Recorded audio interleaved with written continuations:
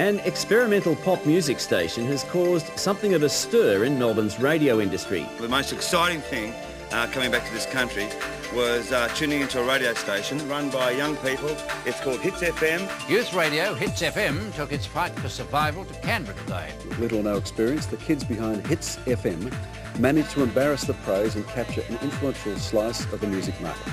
To get an idea of how popular Hitz FM has become and how quickly it's all happened, consider this. A team of brash baby broadcasters is grabbing more of the music airwaves from commercial FM stations. This station has quite obviously captured the imagination and support of Victorian youth.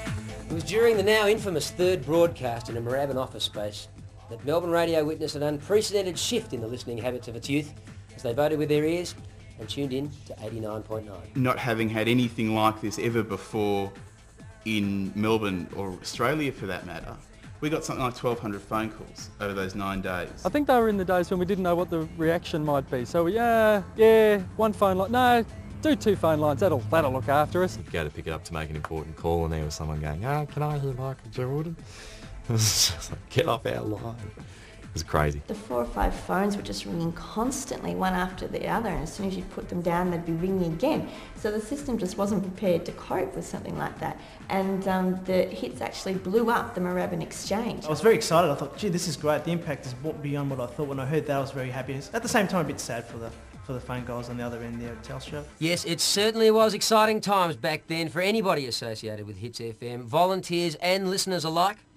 But there were some, however, who would have been happy to see Hitz take a very long walk off a very short pier. The plug is about to be pulled on Melbourne's giant-killing youth radio, Hitz FM. Some of the powers to be are trying to take this radio station off the air, but I think the youth of Melbourne certainly will react to that. The commercial stations, through their peak body, FARB, the Federation of Australian Radio Broadcasters, I think they tried to kill off Hitz. The government was changing policies all the time, purely because Hitz FM had been extremely successful in chasing the audience and ratings, and the commercial stations were putting a lot of pressure on the government to change the policies. Once Hitz hit the scene, particularly after that big third broadcast, I think they knew they were in for a bit of a time, because Hitz was pulling the ratings in at that time. The ABA, they shouldn't have allowed it to drift along to the situation we have now, where the licence was originally said it would be awarded in 95, and now it's 2000 and there's still no licence. Oh, they are just